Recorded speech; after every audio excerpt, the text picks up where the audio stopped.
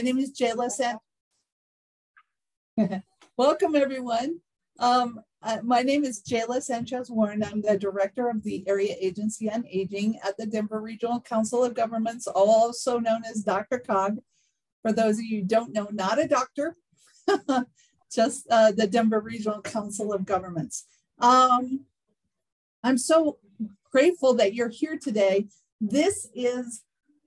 First, let me tell you about the Area Agency on Aging.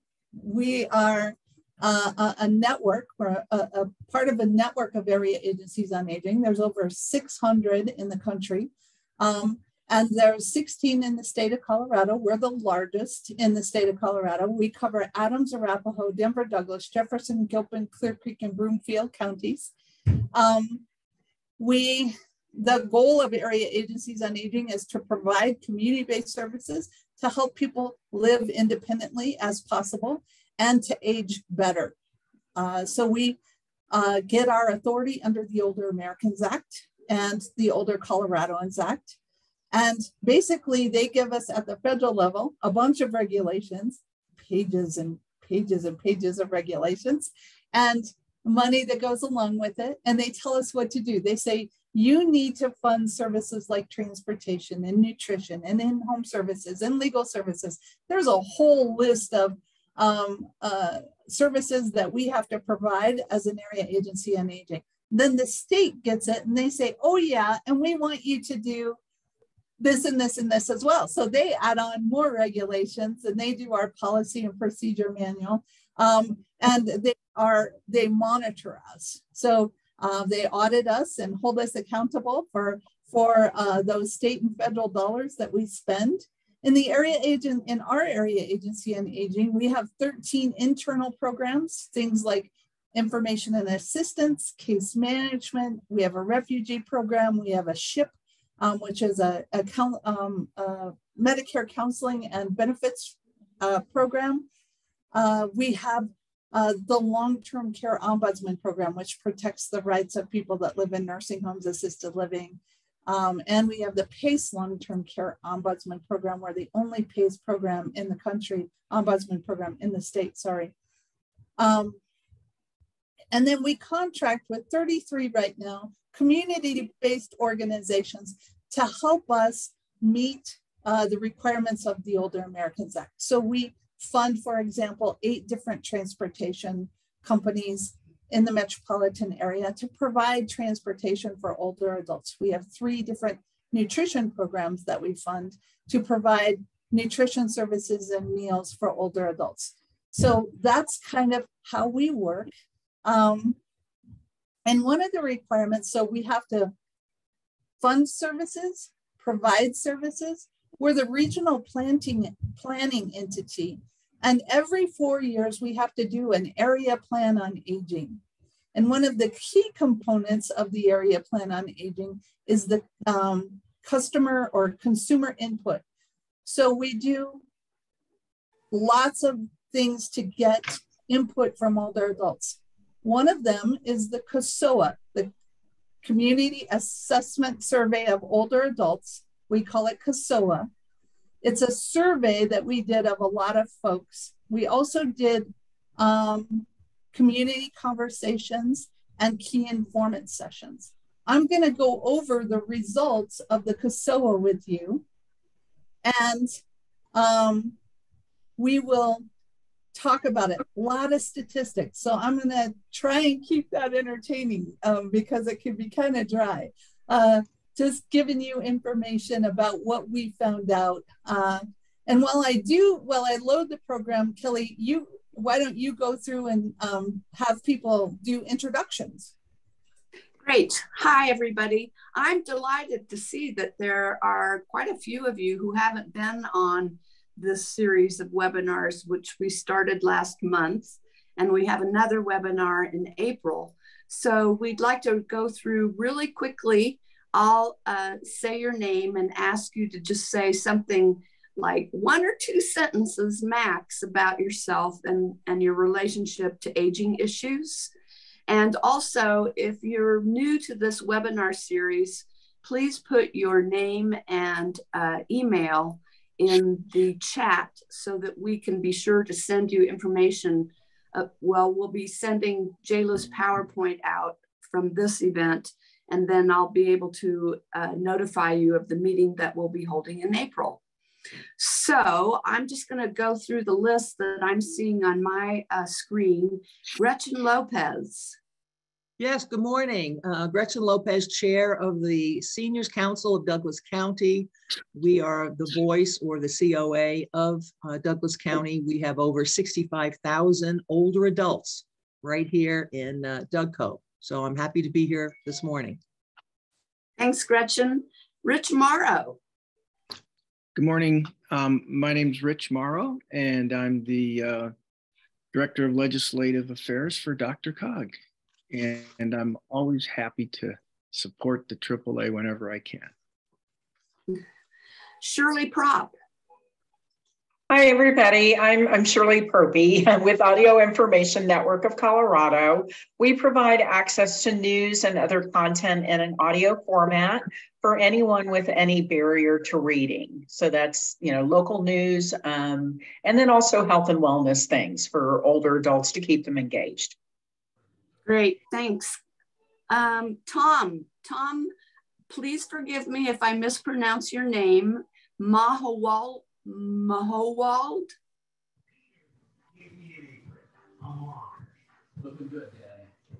Are you there, Tom? Tom from Netherlands. Who's a board member of DRCOG. Yes. Next on my list, I'm seeing Allison Jukowski.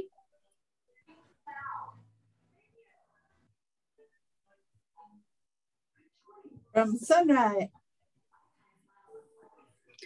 And then we have another Allison Cutting. I'm with Douglas County, and I do senior adult services and transportation services. Great, thanks, welcome. Bernie. Hi, I'm Bernie Schmeitz with the Colorado Gerontological Society, and I do the vision and hearing, sorry, I didn't get my video to work, do the vision and hearing programs for seniors or people over the age of 60. Great, thanks, Bernie. Thanks. And now I'm seeing a name spelled B-R-O-S-A. That's me, Ann Brothers. I am a senior advisory board member for the Thornton Senior or Thornton Active Adult Center. Great, welcome. Kathy Noon. Hello there, Kathy Noon. I represent Arapahoe County on the DRCOG larger advisory committee on aging, and I was the former mayor of the city of Centennial and a former DRCOG board member. And so glad we're doing these programs. Thanks. Courtney Stryker. Good morning. My name is Courtney Stryker. I'm the division manager for Arapahoe County Senior Resources and Veteran Services, and also the current chair of the Arapahoe County Council on Aging. Debbie Watson. Good morning, Debbie Watson with Primetime News. We're a free monthly publication in the greater Denver metro area, and we go as far north as Berthoud and as far south as Castle Rock. Great to be here. Thanks for all you do. Donna Mullins. Let's see. Donna Mullins, I'm a longtime member of Jefferson County Council on Aging and on the Advisory Committee on Aging for DRCOG. Fonda Buckles. Hi guys, I'm Fonda Buckles. I'm with DRCOG and I'm the manager for community resources. Nice to see everybody. Edward Moss with Broomfield. Good morning. I'm Ed Moss. I'm with the Broomfield Senior Resources Board, former mayor of Westminster, and also a former DRCOG board member. Great. Jesse Ramito. Hi, I am the program manager for the Thornton Active Adult Center. Wonderful. John Moran. Hello, I'm John Moran with the City and County of Broomfield, Adult Protection Caseworker. Jay Reeves. Hey, good morning. I'm Jennifer Reeves. I work with Dr. Cog's Area Agency on Aging, where I manage our veteran-directed care and also Medicaid transitions programs for veterans and adults with disabilities. Great. Josh Hamilton. Good morning. My name is Josh Hamilton. I work for North Metro Fire and I do community risk reduction. Kelsey Thiessen. Hi, good morning. I'm Kelsey Thiessen, Director of Operations at Aging Resources of Douglas County. We are well represented today. Sarah Ferris. Good morning. I'm Sarah Ferris. I'm with North Metro Fire as well, and I'm their public information officer, but also oversee our risk reduction team. Okay. Sarah Schroeder. Good morning, everyone. My name is Sarah Schroeder. I'm with Eaton Senior Communities in Lakewood, Colorado. We are affordable housing with supportive services for low-income adults. I'm also the president of the Jefferson County Council on Aging. Great. Sherry Hadevogel.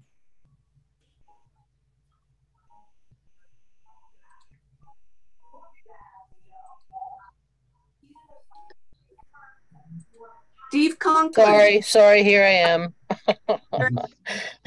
So I am Sherry Hadevogel. I'm the Medicare Community Liaison with Kaiser Permanente. Great.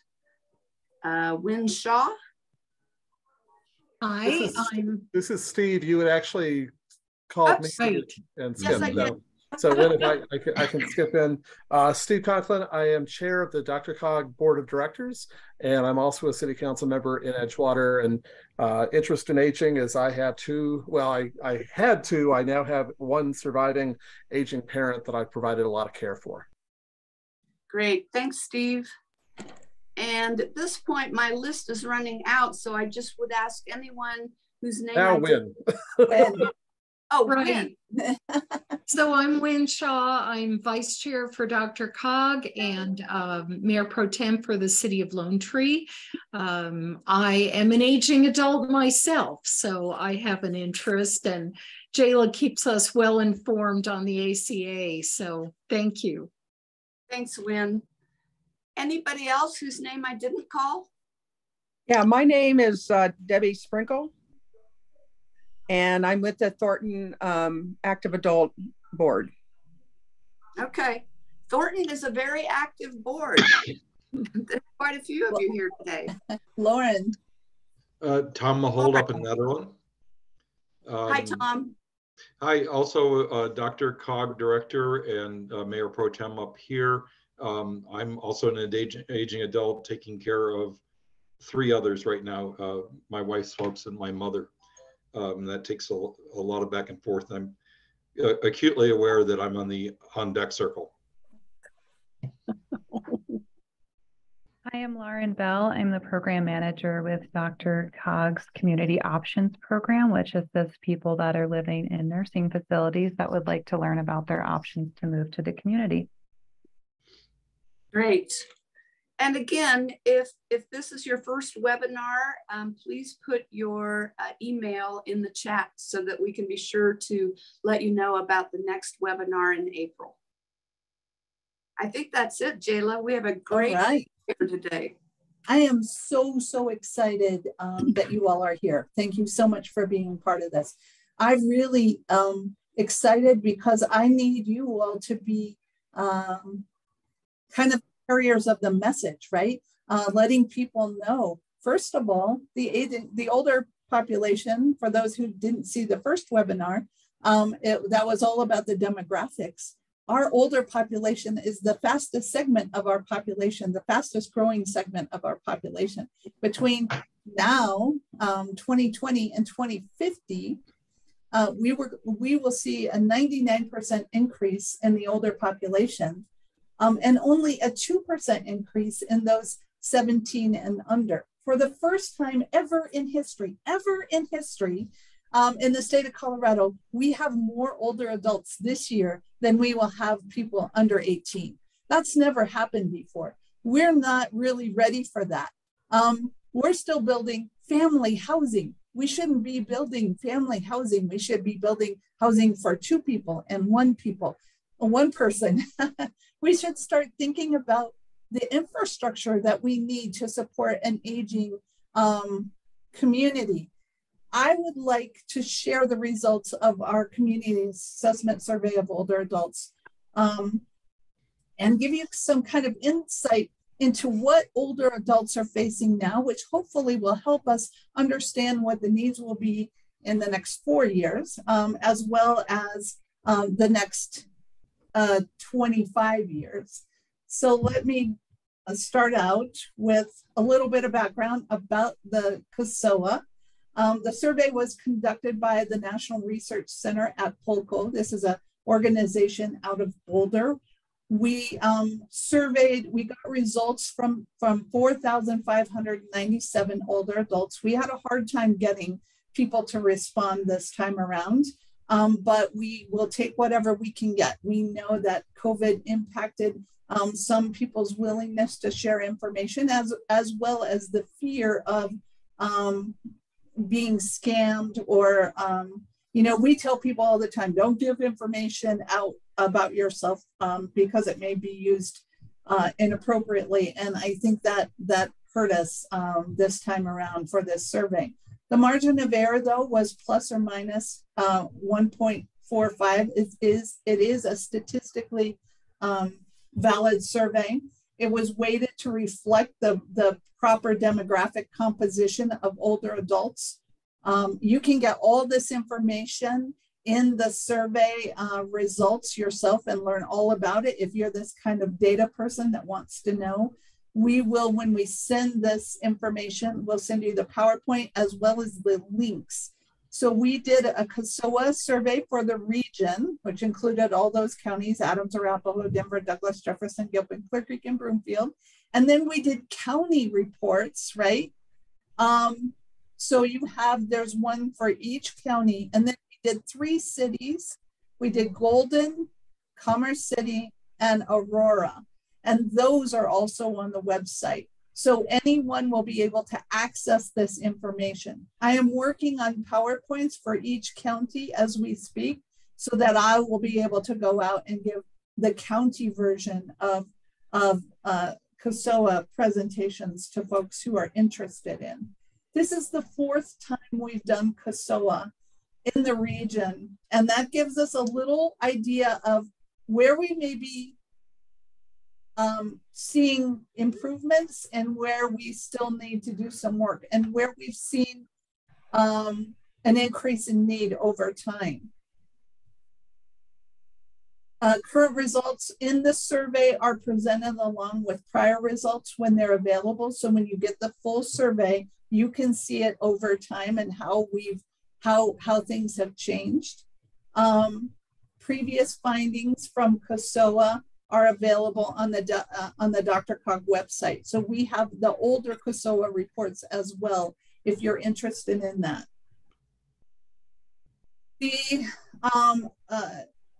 The goal of this is to identify community strengths, articulate the specific needs of older adults in the community, estimate contributions made by older adults. Really important to do that, and I'll talk about that in the slide, because it's important to understand the value that older adults bring to our community. And then develop estimates and projections of resident need in the future. This was a random sample of older adult households. It was a multi-contact method, and it's statistically weighted to reflect older adult populations.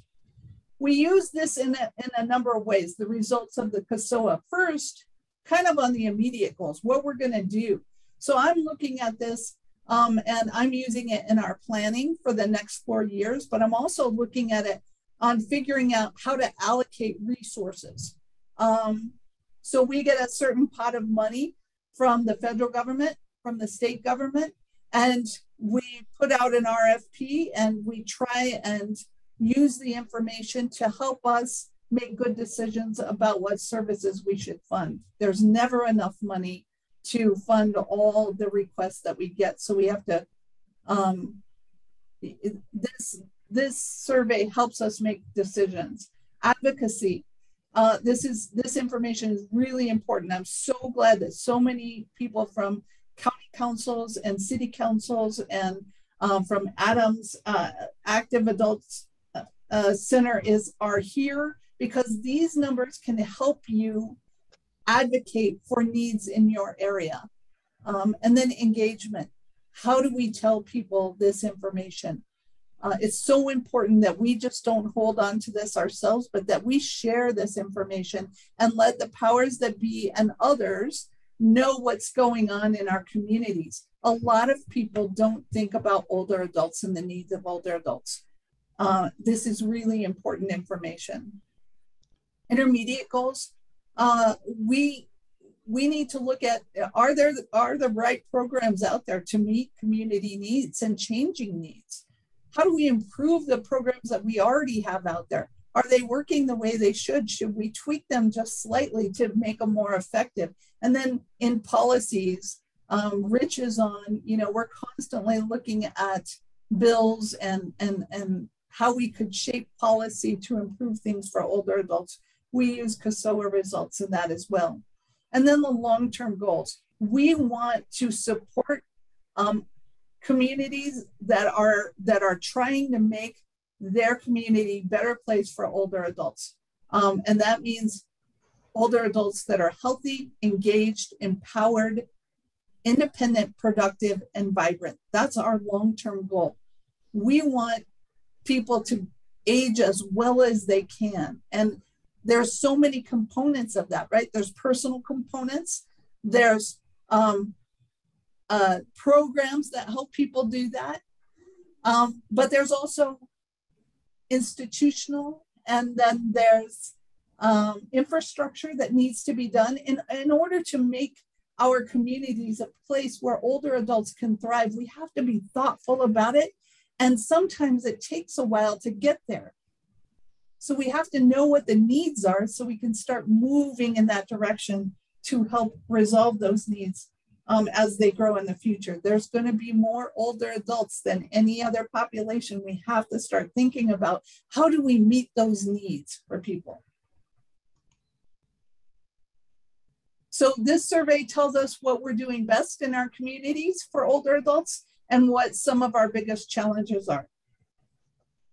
I should tell you also that the state of Colorado, so every area agency on aging, 16 of us, did a CASOA. So there's a statewide report as well that the State Unit on Aging has. There are reports for each AAA on the AAA website, which we can send a link to as well.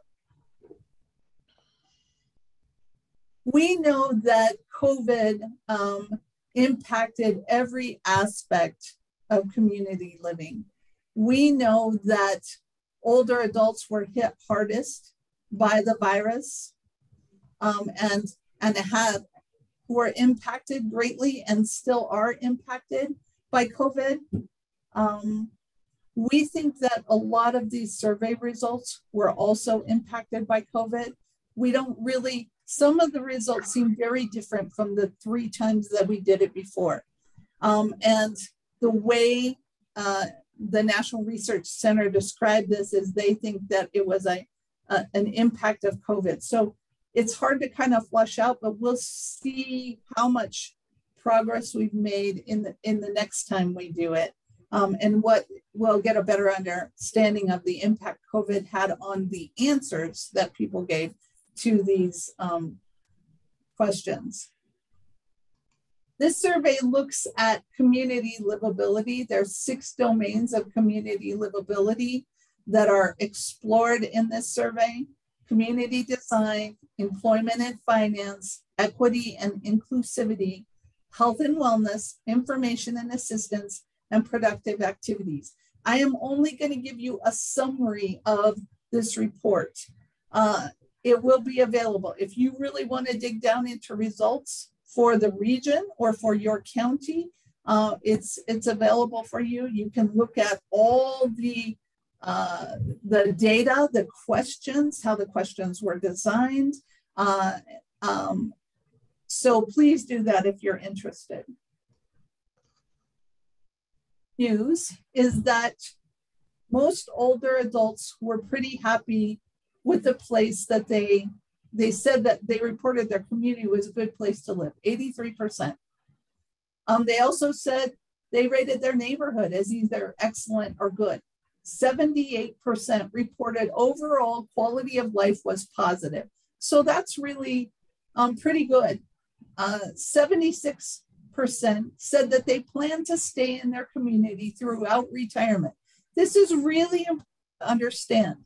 There is this myth that people in Colorado move out and retire elsewhere. They don't. We keep our older adults here in the state of Colorado. We have people that are snowbirds and they go somewhere for the winter, but they come back and this is their primary place of residence. We have a lot of in-migration. Well, not a lot, but we do have in-migration from places like Minnesota and Iowa and Michigan. We don't have a lot of out-migration. We've seen more out-migration in the last 2 years, primarily from the cost of living. And during COVID, older adults moved with family members to other places. But typically that is not something that happens in the state of Colorado. We keep our older adults. So what does this mean for those of you that are elected officials or in planning positions? That means we have to plan for those people who are going to stay here. What are their needs going to be? How are we going to make them contributing members of our community? How are we going to support them in the way they need to be supported? And it's, yes, there's personal responsibility and family responsibility, but there's also a larger community responsibility. 70 said that they would recommend living to someone else to live in their community. 64% that said that their community was a good place to retire. So now you start to see the numbers getting a little bit lower. And if you're like me, you say, why is that? What's going on? What's making it a little bit harder to retire in the community? So the highest response, so 70% of the people that responded said these were that the ease of that they had either good or excellent ease of travel by car, which is good. Ease of getting to places that you usually have to visit. That's good. This is a change from the last time we did this survey. Opportunities to attend religious or spiritual activities. Fitness opportunities, people said were good or excellent. And then the ease of walking in your community. I think this is really important. Dr. Cog, as a larger organization, the Denver Regional Council of Governments, has been really working on, along with all of our communities, improving mobility by car as well as by walking and bicycle. And we've seen more communities really try and work on circulars in their, transportation circulars to take people around their communities. So this is positive news. 60 to 69% of the respondents said that ease of bicycling was good. I would like to see more tricycles. I would like to see electric vehicles offered on the pathways. A lot of pathways don't allow electric vehicles on their pathways. I think that's another area that we could improve to make it easier for people to bike. Recreational activities. This is an area that improved from the last time, 4 years ago when we did this. Opportunities to volunteer. Availability of preventative health services, such as health screenings, flu shots, and educational workshops. We think that this statistic was influenced highly by COVID and all of the vaccination sites and the test sites that were available. We have not seen scores this high ever And so it'll be interesting to see if people report this in the next 4 years.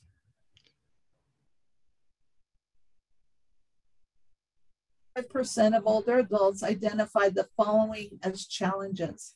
This should not be a surprise to people. The availability of accessible housing, right? This is that housing with no step entries, with a single floor living, wide hallways and doorways, places where we can age into. A lot of our housing stock was built in the 70s, and I always say that housing built in the 70s is not great for people in their 70s. We weren't thinking about how people would age in their homes, and that's a problem for a lot of people. The cost of living in our community. We have seen the cost of living in the Denver metropolitan area, actually in the state of Colorado, skyrocket. It is getting harder and harder for people to keep up. You know, we hear people all the time say when they were retired, their income was just fine. Now it's 20 years later, they're not able to keep up with the cost of living. Availability of affordable quality housing. Many people say to me, I would love to move out of my 3,000 square foot home. I'm all by myself, but I can't afford the smaller 1,200 foot version. I can't afford it. Even if I sell my house, between the taxes I'll have to pay, I can't, I don't feel like I can do it. We don't have good, affordable quality housing in the region, and especially that's designed for older adults, right? Those 3-story townhomes aren't really a great fit for older adults. Something that we need to think about and need to start really thinking about what is the housing stock that we're going to need to have. We need it now. I mean, one of our biggest challenges in our office is people their rents went up $300, $400. They can't afford to live there, and there's no available housing. So if it's a problem now, think about what it's going to be like 10 years from now when we have a bigger, older population. % of older adults identify the following as challenges. Knowing what services are available to older adults in community. I have to be honest with you, this has always been an issue for my entire career. I've been doing this for 35 years, working in the field of aging for 35 years. This has always been a problem. It is slightly changed though. In the past, I would hear people say, I have no idea where to go to get information.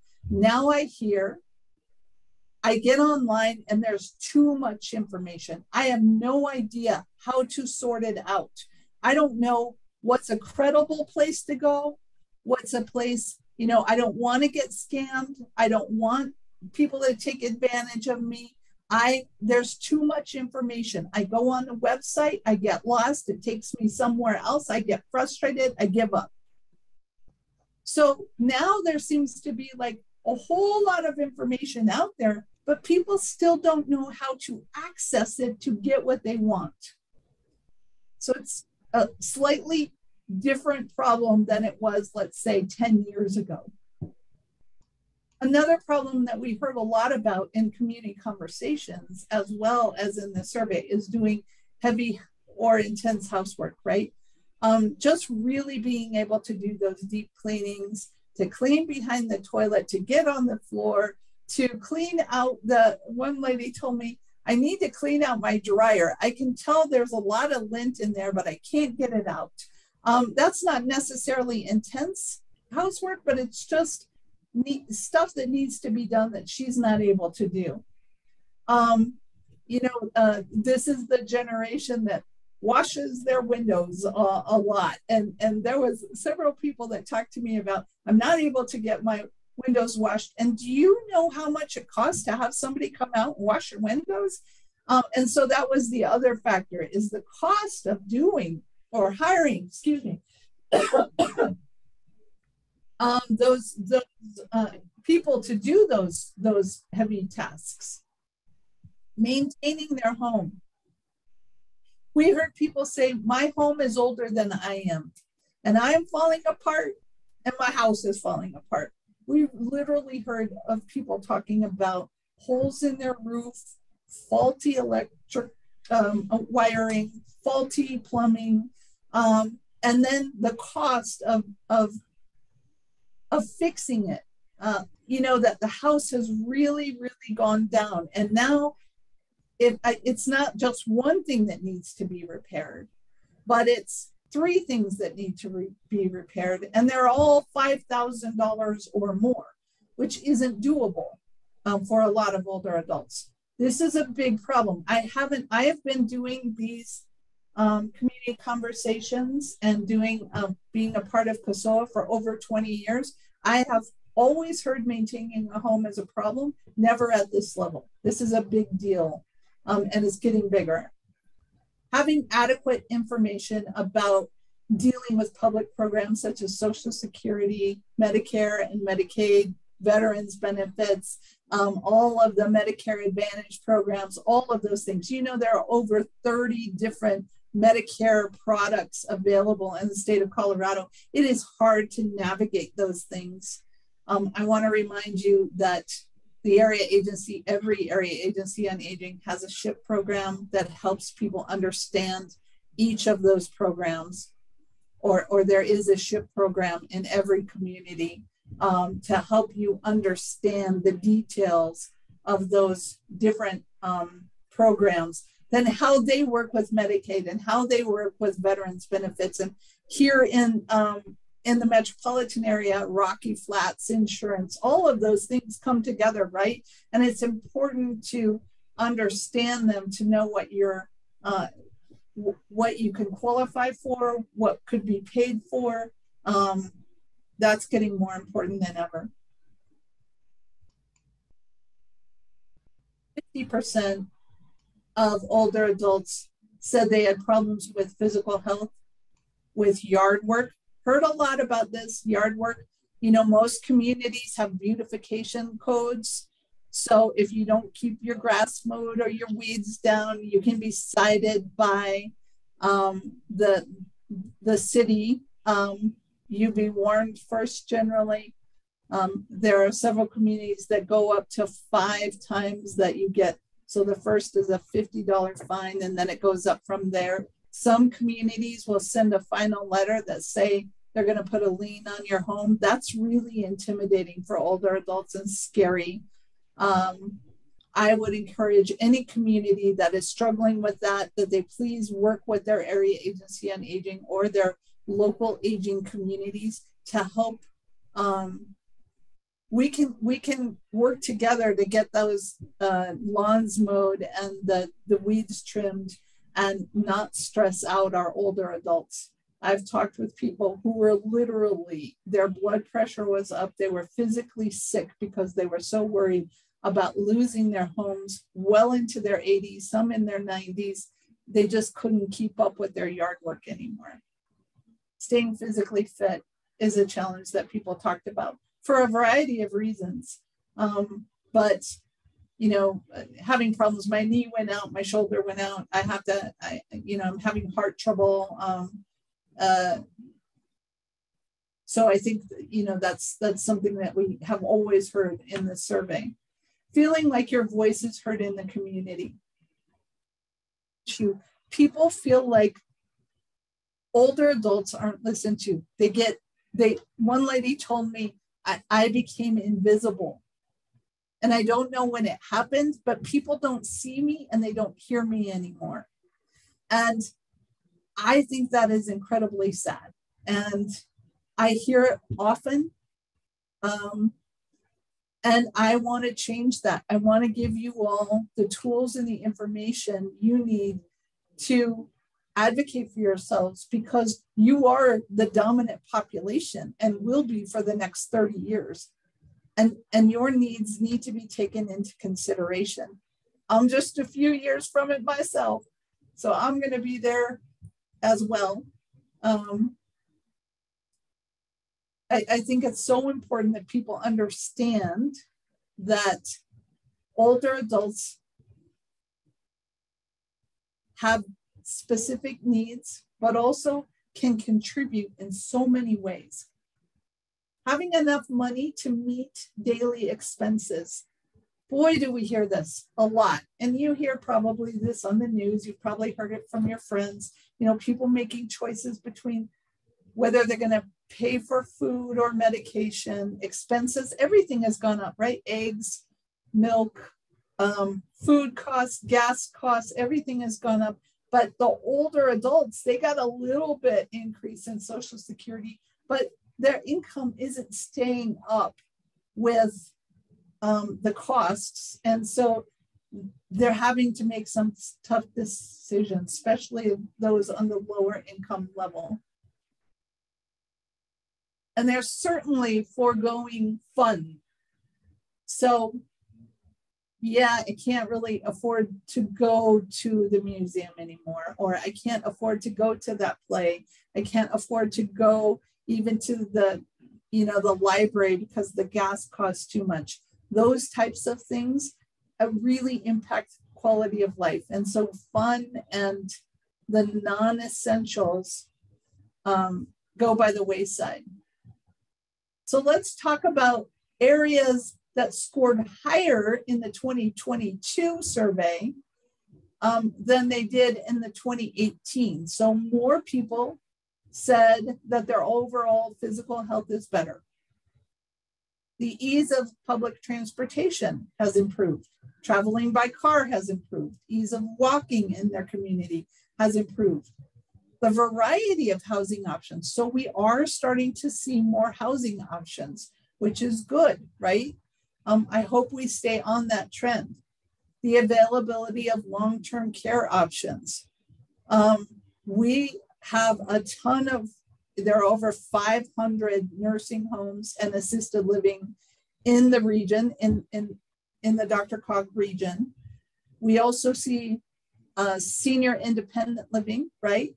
We're seeing more communities where you own the house, but the property is owned by, and they maintain the property. My mom lives in a community like that where they manage the house on the outside of the house and the yard. So we are seeing more of those options. What we're not seeing is affordable options like that. The affordability of quality physical care, yay. The affordability of quality mental health care. This is really good. This was a low score for us in the past 8 years. So this is good news. And then preventive health services, those things like health screenings, flu shots, educational workshops. The health fairs are coming back. They're not called 9 News health fairs anymore. I can't remember what the name is, but they're coming back, and that's really good. Those kinds of options are improving people's quality of life and health. Lower, the scores that are lower than they were in 2018, employment opportunities for older adults. We think this was impacted largely by the pandemic as well. Older adults were some of the first people to leave the workforce because of their higher risk to COVID. And employers laid them off first because they didn't want to deal with liability issues either. So I'm hoping this will come up. We were hoping that the 22, 23, and 24 would be kind of a rebound as we saw people not come back to the workforce. We thought it would provide more opportunities for older adults that wanted to go back into the workforce. We're not seeing that like we thought we would. We have seen some of it, but not as much as we thought we would. The availability of information about resources, we talked about this, just knowing where to go, if they're trustworthy, how to access the appropriate information. That still seems to be a big issue. Recreational opportunities were scored lower, even though we saw, I think that the questioning was just a little bit different. Earlier in the presentation, I said that this was an area that was improved, and now it's showing a lower score. I think this is a different question, but I'll have to verify that. Fitness opportunities, including exercise classes, paths, and trails. Feeling like there are a lot of those. I heard this in community conversations. There are opportunities. They're not really designed for older adults though. Opportunities to participate in community matters, opportunities to volunteer, opportunities to attend social events or activities.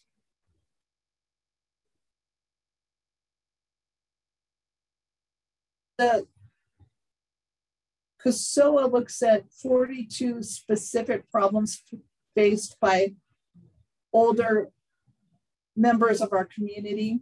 And they congregate them into 15 larger categories of need. All of that information is in the larger report. This is just a summary. Again, I've already talked a lot about this, not knowing what services are available, doing heavy housework, maintaining your home, having adequate information.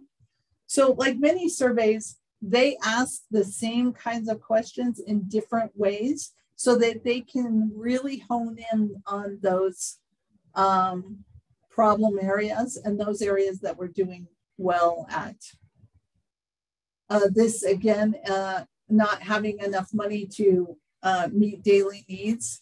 This is kind of the same information. So this is the self-reported challenges.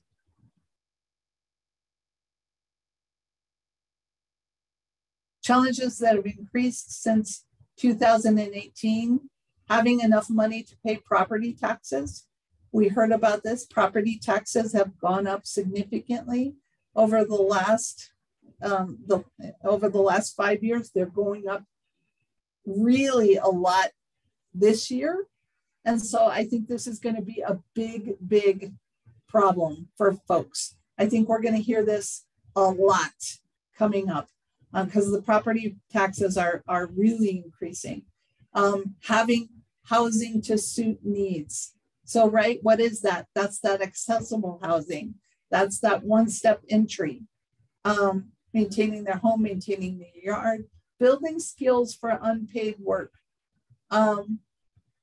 People want to volunteer, they want to contribute, but they don't feel like they have the skills to do it. So I heard one person say, 10 years ago, I could volunteer my time to help people file and answer the phones. Now they have computers and I don't know computers that well. And they have systems that answer the phones, so they don't really need me to do that. Even in childcare, there's requirements now that people have to meet in order to volunteer or to donate their time. Being a victim or fraud or a scam, this is a big issue. Man, there was a ton of fraud and scam during the pandemic, a lot. And people got hyper aware. They were at home, they were vulnerable, they were lonely, and a lot of people were taken advantage of during that time. There are disparities. People who tend to be greater if they're low income, if they're renters, if they're living alone, or if they're older adults of color. We saw this over and over and over again. If you are low income, if you rent, I really feel like renters have a big disadvantage right now and are so vulnerable to the whims of the market. Older adults living alone, we saw a lot of problems with isolation. A lot of people, we saw increased depression and anxiety during COVID, particularly for those people who lived alone. And then older adults of color.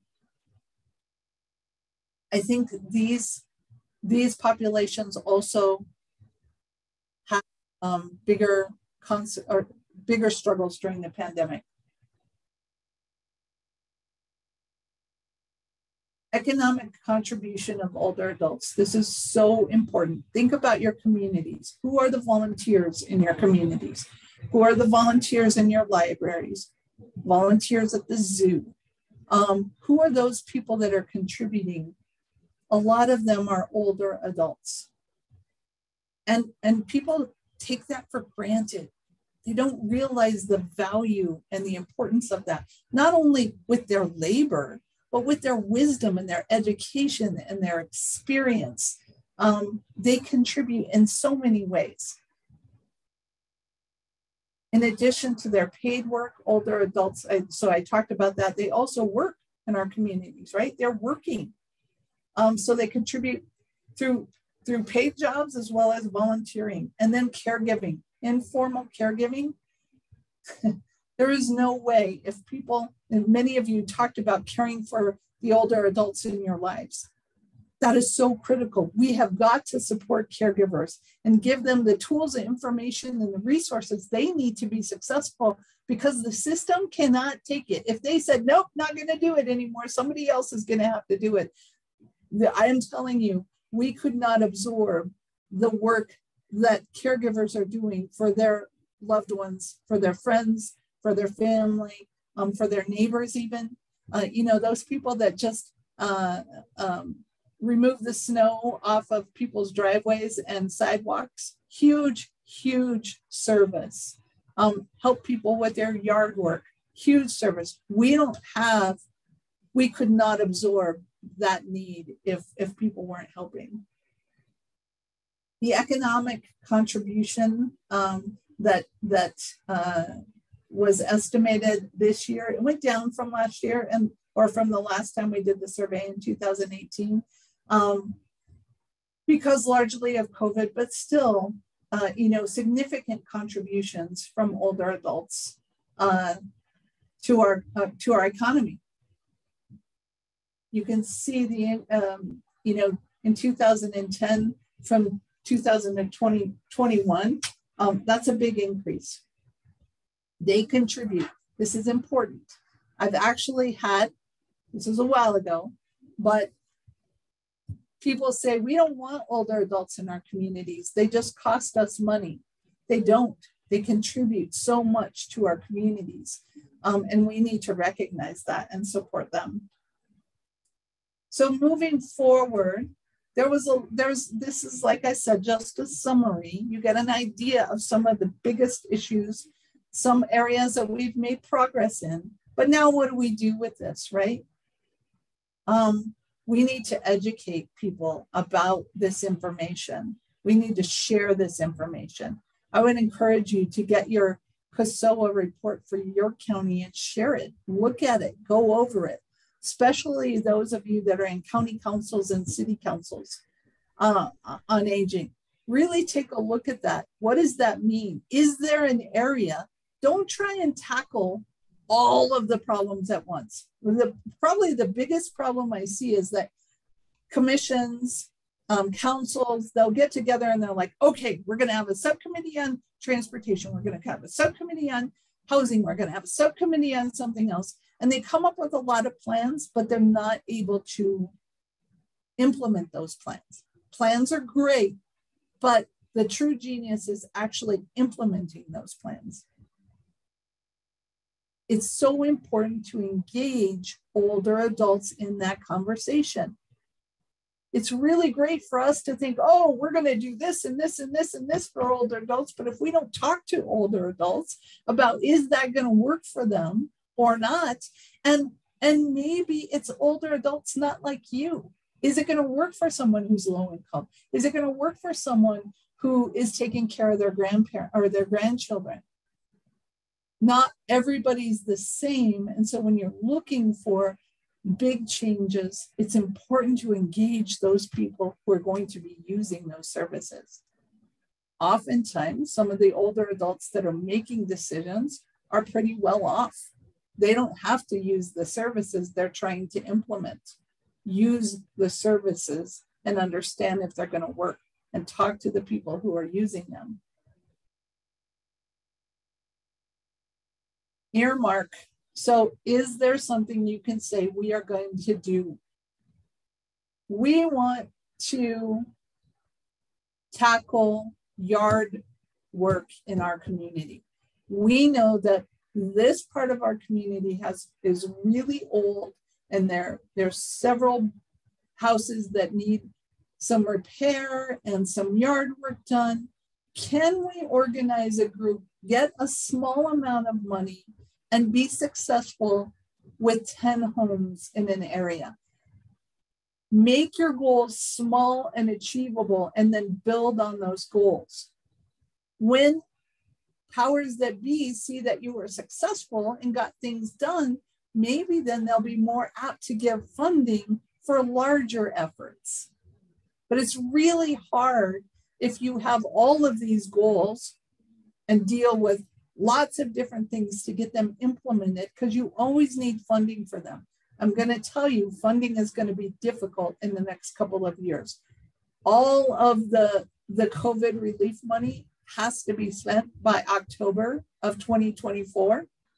That significantly reduces the money available to do things like this.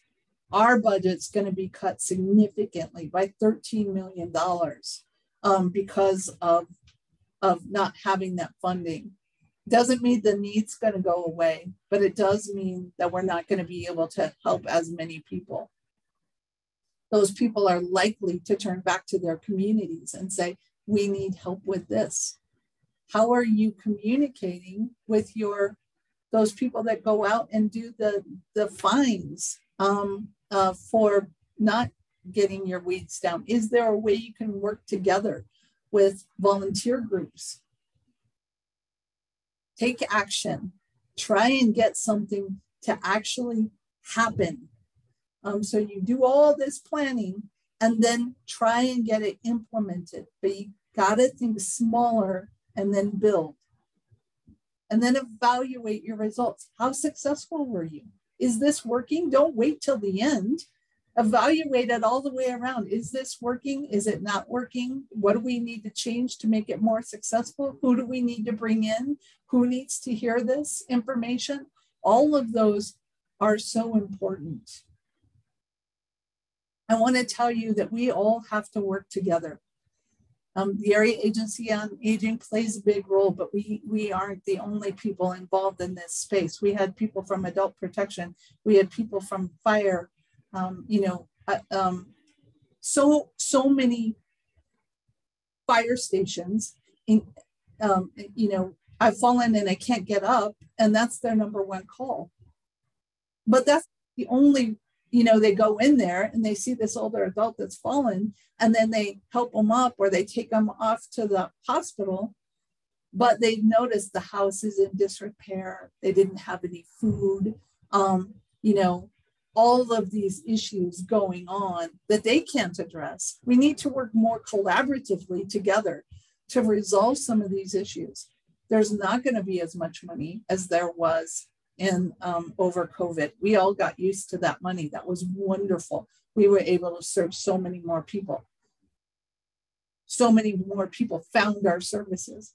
That money's going to go away. The need's not going to go away. So how do we meet those needs? We've got to do it together. We've got to work collaboratively together.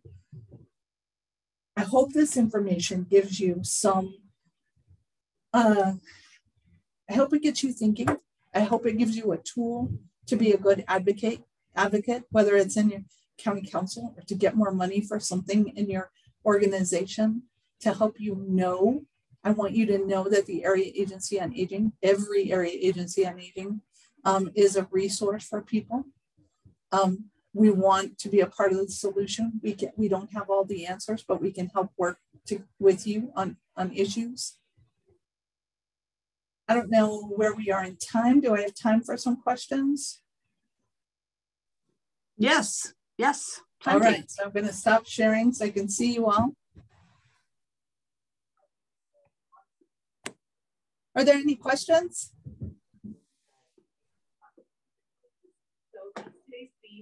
Yeah, this is Ed Moss from Broomfield. You talked about first floor master bedrooms and single step entryways into homes. Does DRCOG, I don't know whether Broomfield does or does not have that. I know Westminster has some benefit for developers coming in that include a certain percentage of first floor master bedrooms. Does DRCOG have any sample code provisions that can be shared with our own councils? We have a lot of information, and I will connect you with Sheila, who's the head of our planning department.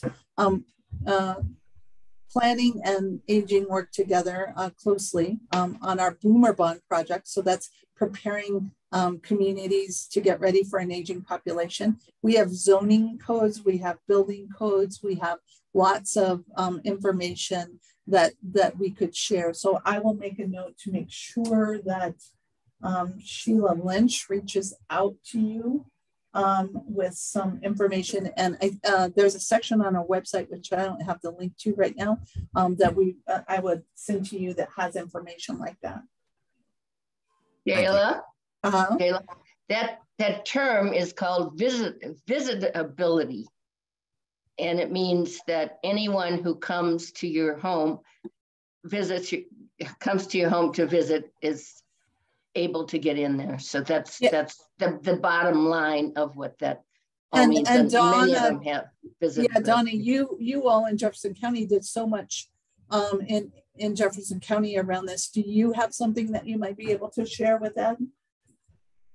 I can tell you who has visitability codes, but I'm not sure that we do in Jefferson County. What's happened, I think, in a lot of people is that developers are given incentives to implement those codes, but then they have the option to buy out.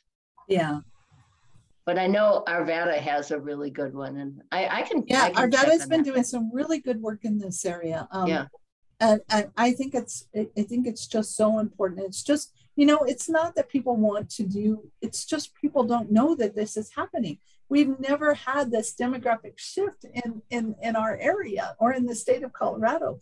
And it's happening. We had so many baby boomers move into the region in the 70s, right? And they stayed, and they're aging, and now they're aging and they still want to live here. And so they're wanting something that makes more sense for them. And the builders don't seem to quite be there. Everybody wants to build assisted living like crazy. I don't know why. Population's not there yet. It's not. It'll be there in 2050, but it's not there yet. And by that time, the product that's being offered is going to be 30 years old. And, you know, do we want that? Shirley, you had a question.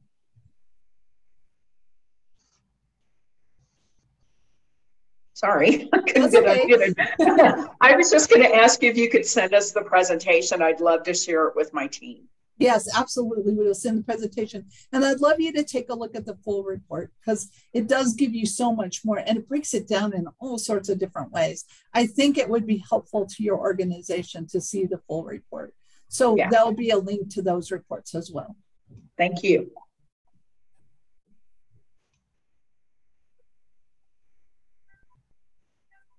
So what are your impressions? Anything surprise you?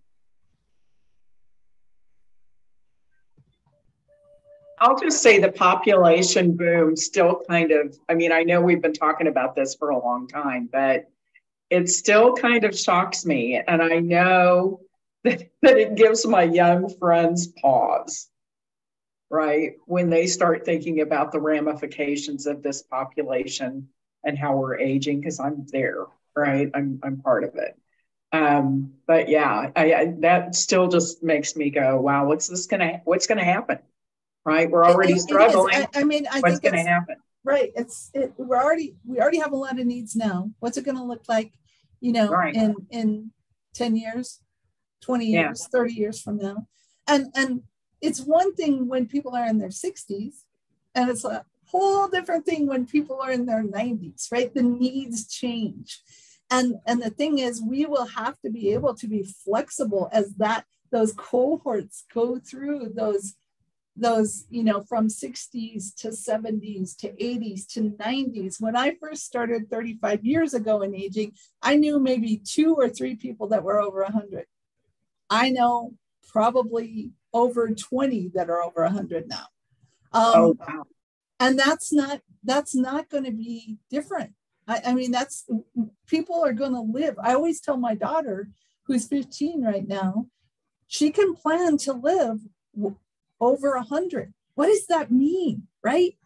So it's not just that the boomers are aging. This is our new normal. We will be getting older. This is the first time we've done it. So the boomers are the first big segment of the population that's going through this. The millennials will do it too. But we've never had such a big population get to old age before. And so we don't know. It's not like we can go back and say what we do the last time this happened, because we've never had it happen before. And ever since the boomers were born, we weren't ready for them. And now they're getting older, right? But it's going to continue. It's not just the boomers. Then it's the Xers, me. And then it's the millennials, another huge population that's going to get older and older. So what do we do? How do we get our infrastructure right? How do we have enough people to care for these older adults, even in nursing homes? Guys, there are nursing homes right now that are testing care bots, robots to do care, because they don't have enough staff. That's how things are changing. What's it going to look like 20 years from now? And those of you on the call, you're thinking, wow, I may not be here. I probably won't be here. Some of you may be thinking that. You may be here, right? With all the medical advances that were happening.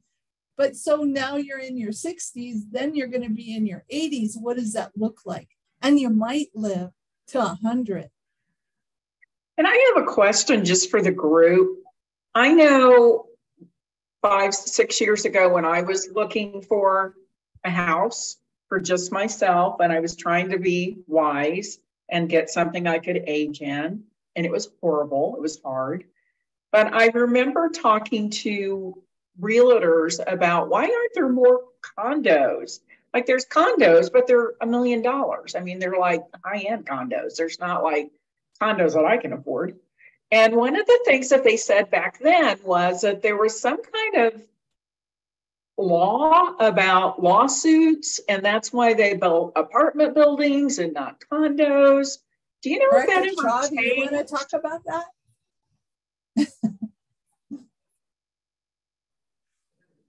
This is a big issue for our board of directors. So yeah, Director Shaw, do you have anything you'd like to share? Sure. There was legislation, and we lovingly refer to it as construction defects. And really, since that time, we eliminated, as the state of Colorado, that section of housing, that portion of the spectrum of housing solutions. We took a big X to the condos. They're very high-end townhomes and all of that. And even with the proposed legislation that will probably change the look of every single family neighborhood in the state, if it passes, and assuming it will, they don't seem to be willing to repeal that legislation that would allow condos affordable, that next step or the next step down, to be built. It's baffling to me. Well, I'm a retired district court judge, Shirley, and I just put my email address in the chat box. It's a longer explanation than we have time for here, 3 to 4 minutes. I'd be happy to explain it to you. I also used to do real estate law and was involved in this area. So the legal liabilities of condos is dramatically different than apartment buildings. And if you're interested, send me an email and your phone number, and I'll talk to you about it.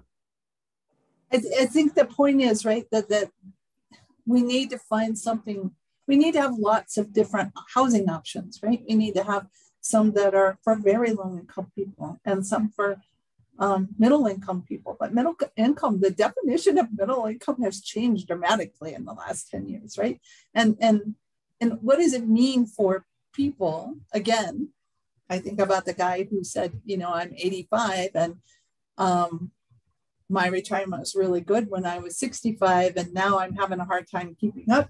I just went to the doctor's office. He said I could live another 10 years. I don't have enough money to live another 10.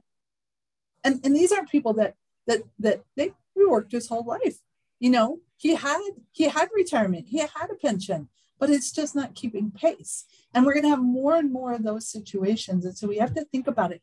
Oh, it's so many things. And that's why I think it's hard when you think about this, because it's lots of different things. It's transportation, huge system. It's housing, huge system. It's healthcare, huge system. It's the cost of healthcare, right? So Medicaid and Medicare, both of those programs are going to be trillion-dollar programs very soon here for our federal government and our state government. What does that mean? That's a huge responsibility. And so you see the government trying to put in things like Medicare Advantage and other programs to incentivize health and to keep people out of the hospital and lower healthcare costs. All of those things are happening because this is such a big deal. But it's also a big deal at the local level, at the, you know, housing availability. But somebody to help with grass. This lady in our community conversation says, my husband passed away just a little while ago. How am I going to get our grass?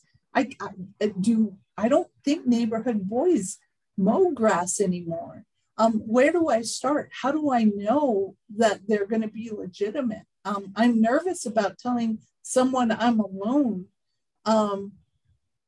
and asking them to mow my lawn because that makes me more vulnerable. I mean, there's so many things, and that's why it's such a big deal. But we have to start chipping away at this little by little by little by little and working together. Someone was from adult protection. Who's from adult protection? Was that you, John? Yeah. Yeah. So what are you seeing in your world around older adults? We definitely see a lack of caregiving in terms of either qualified individuals or just the availability for the hours to be providing the in-home care as well as in-facility care. There's not too many options for facilities within the Broomfield area, so they often have concerns about being disconnected from family, of having to move to a different county. And then what I'm seeing is kind of a severe isolation due to how fragmented neighborhoods have become and a need to go more to kind of quote unquote micro communities where we have these ADA areas that have also a local grocery store with prescriptions available with staff that are a little bit more attuned to that clientele. So it is a big cultural and community shift that is needing to be changed over time. But the biggest barrier is housing, and then on top of that, caregiving and the costs associated with both. Great insight. Thank you for that. Thank you for sharing. The fire department folks, what are you all, North Metro Fire, what are you all seeing? Hi, this is Josh Hamilton with North Metro. I've met John many times and his associates over at Health and Human Services, North Glen, and kind of the same things. Our crews are going out and seeing people not being able to find the resources that they need to utilize. It's one of the biggest challenges is just locating them. It's hard for people to navigate some of the systems and paperwork, and but there's a huge demand. So that's going to be part of my role is to help have crews identify those people and be a liaison between Health and Human Services and wherever else we can do to get them services. Yeah, this is really helpful to me. You're giving me some ideas too. I mean, it might be nice to have some community meetings with just like adult protection, the area agency on aging, fire, whoever's responsible in those communities, right, to come together and say, what can we do? There's, you know, the faith-based communities in some areas are really getting involved as well. It could be good resources for things like home repair and lawn and yard work. It's always that, though. A lot of the volunteers are older adults themselves too, and the liability issue, the insurance issue, all of those things are barriers. So I need to tell you guys that, you know, things are going to get harder in the next couple of years. as the resources are, you know, we fund like a lot of transportation, and we fund in-home services, and we fund nutrition programs, and we're losing funding. I'm working really hard to try and get more funding, but the things I'm hearing from the Colorado legislature are tighten. And what I'm hearing at the federal level, this is a positive, but it feels like it's going to take more than a couple of years to get it in place. Is that more community-based services will be included in Medicare payments. So that's good, but I don't think it's going to happen in the next couple of years. And so it might be a difficult time. I do encourage you all to contact the Area Agency on Aging if you're dealing with someone that's older. We may not have a resource right away. We may have to put you on a waiting list, but at least they get on a waiting list and we can start focusing on helping people. Anything else? Bernie, you always have interesting things going on. Are you seeing anything new or a big change? Just more. Yeah. Just more of everything. We've been dealing with a lot because I don't know if everyone's aware of the TABOR, the 153 that everybody can get over the age of 18. But the people who usually don't file taxes, which a lot we work with, and they're under 25,000, they need to apply for their taxes in Colorado. And then if they apply, if they're 65 or over and don't get the homestead, they can get $1,000, up to $1,000, but they have to apply. So people over, say, well, let's start from the beginning. If you can apply for the PTC 104, so that means a single person under 16,925, rent or own, doesn't matter. They can apply for the PTC 104. That will include the 153 TABOR, and it will also include the $1,000 if they're over 65. So, and they have to have it done by April 15th, okay? So for the people that aren't eligible for the PTC 104, they need to apply, just do their regular taxes. We have some forms we're sending out. Some of our people met with Department of Revenue, but they can do the DR0104, which is an individual tax return form. But then they have to add, for those 65 and over that don't get the homestead, they need to also include the DR0104CR, which is a credit. So they've made it really difficult. And Bernie, you're giving us a wonderful example. There are benefits out there, but oh my gosh, the paperwork that it takes, right? The knowledge that it takes. Exactly. It's these types of things. There are, but they're so hard to access. Just know that Colorado Gerontological Society is a resource for folks in that area. Again, the more we can talk and help one another figure this out, there's so much more. As Bernie said, there's so many more. It feels like more people in need and more need, bigger, more things falling through the cracks than it used to be. But then there's also just regular everyday folks, my parents, who both are cancer survivors. I didn't think they'd be here, to be honest with you. They're still here. They had serious cancer. They're still here. They're still plugging along. I don't know how long they're going to go. And I'm thinking to myself, well, do I need to keep on working? Because I don't know how I'm going to, am I going to need to have more financial ability to help support them? I'm not myself, good Lord, I hope I can live long enough to be a support to them, because they just keep on going.